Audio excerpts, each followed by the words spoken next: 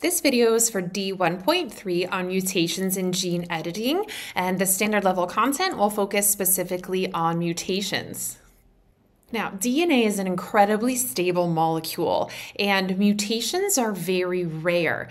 That's because we have several ways of noticing and correcting any errors that happen in replication, and those complementary base pairing rules ensure that correct nucleotides are added when we're synthesizing new DNA strands. However, mutations still do occur, and it's important to note that they are both rare and random. They can fall under several categories. So if this is my original DNA strand and I experience a substitution mutation, then I can have a new strand that looks something like this, where I have one base that has been substituted for another. A different type of mutation is called an insertion. An insertion mutation is when we insert an extra nucleotide somewhere in that sequence. So actually, sorry, this is my extra nucleotide. Everything else remains the same, but we have an extra nucleotide here in insertion.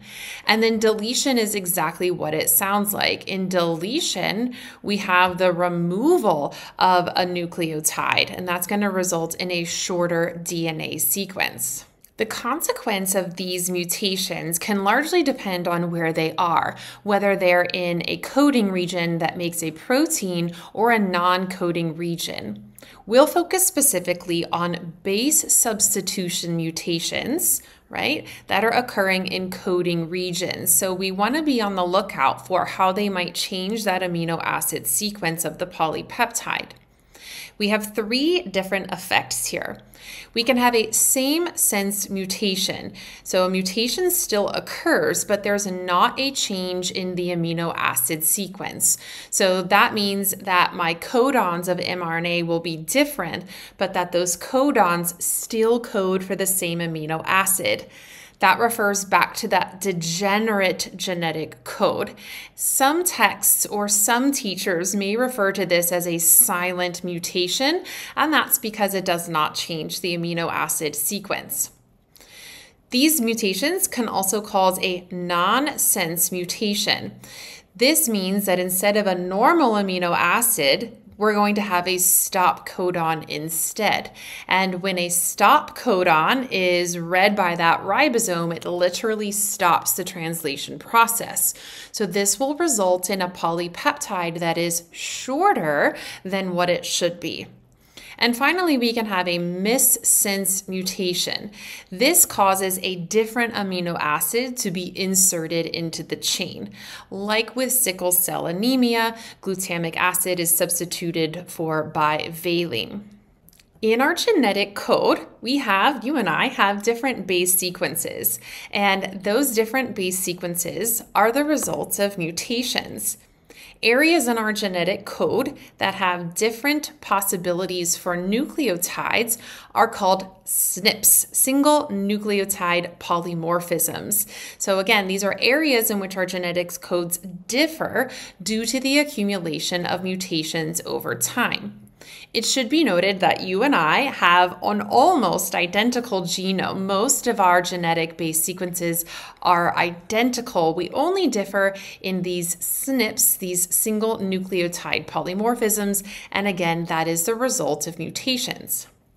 So let's look at this in an example. Here I have some base sequences of mRNA, and they are read 3 at a time in those groups called codons. So each codon creates what's called a reading frame. That means I'm reading them in groups of 3. Now, if I just substitute one base for another, then that does not change my reading frame. The reading frame remains the same.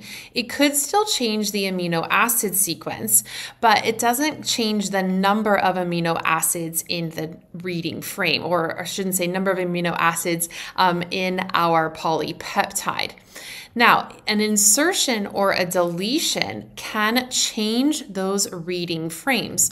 So if I insert an amino, or if I insert some kind of base here like that, and then I try to group my codons together, I'm getting an entirely different group, and they will be read in very different ways. So this last codon, for example, in my original sequence, I would have looked up GUC in my codon chart, and now I'm looking up AGU. That is going to be wildly different in terms of the amino acid that it creates, okay? So if I add one or if I delete one, that is going to cause a problem. Here's an example of a deletion. If I delete this one from the middle here, then I'm reading my frame like this, a codon here, a codon here, and then I don't even have a third base to read over here. So you can see that this causes a massive change in the codons that would then be translated into amino acids. So again, these are usually harmful, and it's definitely something that is going to cause big changes to our polypeptide at the end.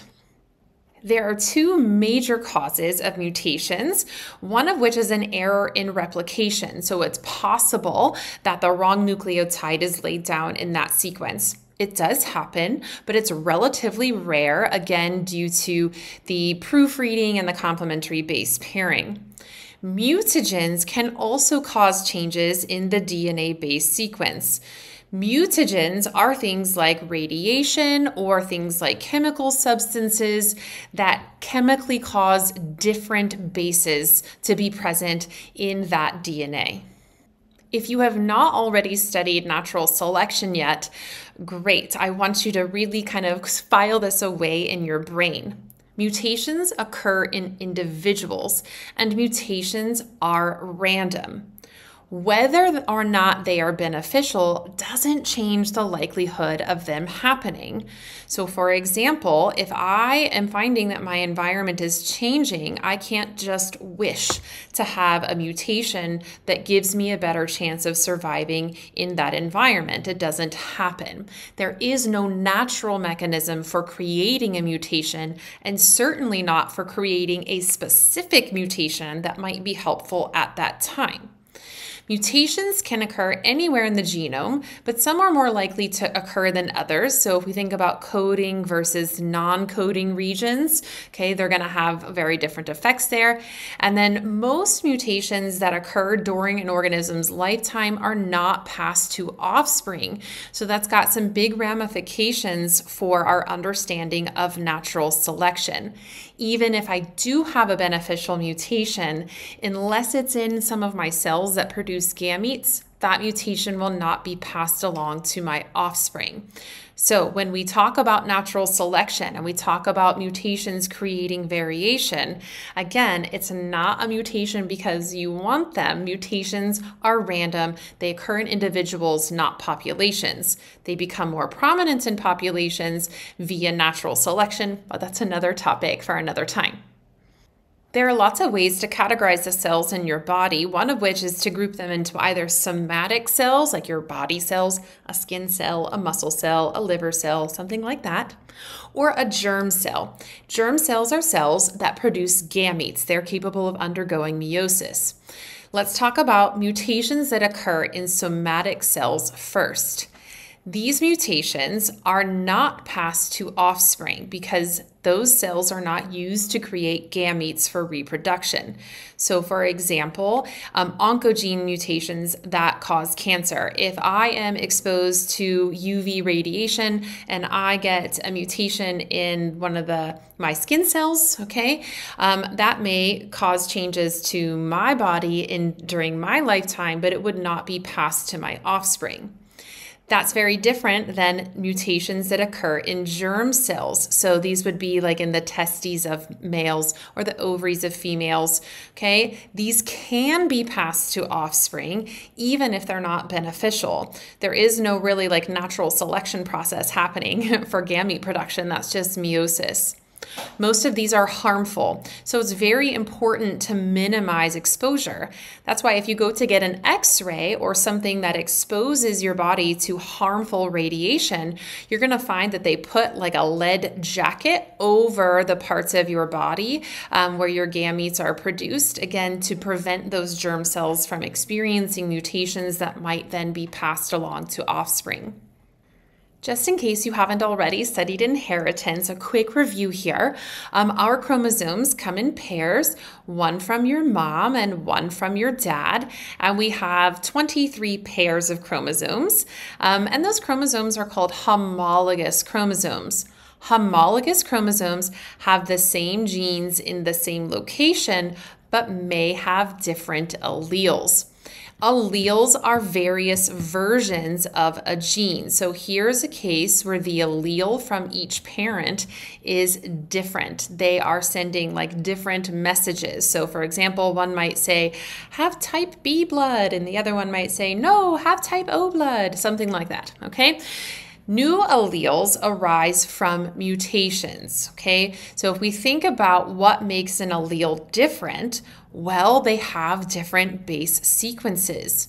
Remember, our chromosomes are made up of DNA. So these genes are made up of DNA, and the base sequences for this gene are going to be slightly different from the base sequence of that gene. And those base sequences, the differences in those sequences, are the result of mutations. And this is one of the things that leads to an increase in genetic variation. It's important to note that mutations can be good, they can be bad, or they can be silent. Most of them are either silent, like they don't make a difference in the amino acid sequence, or they just occur in a non-coding region, or are harmful. Rare beneficial mutations, however, can give an organism an advantage in its environment, and that's when we want to start thinking about natural selection.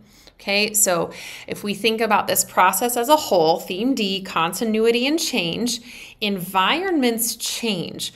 Organisms that have survived changes in that environment, or I shouldn't even say organisms, right? Like maybe we should say species, okay, must change.